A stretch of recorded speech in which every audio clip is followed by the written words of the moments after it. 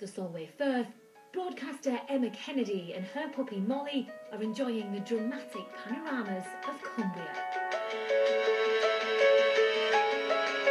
I've explored all over Great Britain and I only recently discovered the Lake District, in fact only 3 years ago, but since then I've absolutely fallen in love with its spectacular landscape. I simply think it's one of the most beautiful places on earth, and the brilliant thing is, it's right on my doorstep.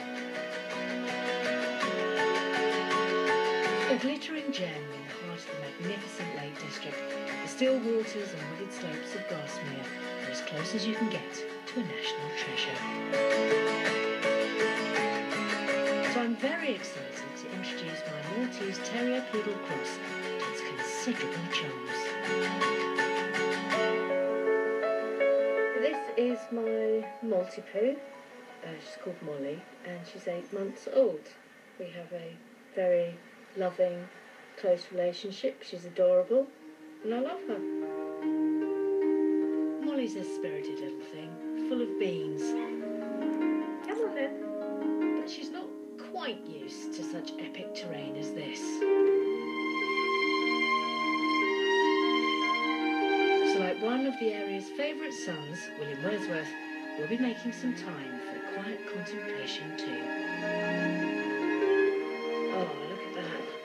See, if I was a poet, Molly, like William Wordsworth, I'd come up with something amazing here, like saying, "Oh, Lake, you are so super," but I'm afraid I'm not. I'm not as good as him. But what about that for a view, eh? Pretty good.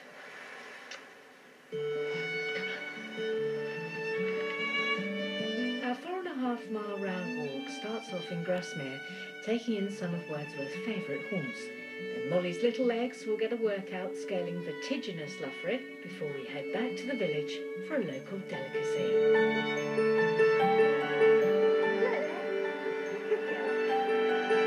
Molly is firmly on the leash as we join the hordes of hikers in Grasmere, but before we head for the heroic hills, we're going in search of one of my literary heroes, William Wordsworth. And our first stop is a place which has become a point of pilgrimage for his many fans. So here we go. It's St Oswald Church where William Wordsworth is buried. Wordsworth's headstone is here along with his brother John and sister Dorothy, for whom William and his extraordinary talent became almost an obsession. And here they are. I studied the great poet when I was younger. Now Molly and I have come to pay our respects.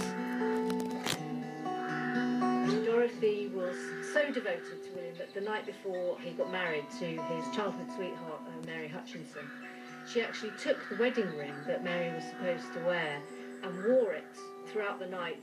And in the morning she got dressed in white and there was a sort of a strange, almost a betrothal ceremony between her and her brother William. Emotionally, it took a great toll that he was getting married. Thousands of people come here every year. In fact, it makes it one of the most visited literary spots in all of Britain. And as you can see, it's an absolutely beautiful churchyard and beautiful surroundings. Perfect place to be buried.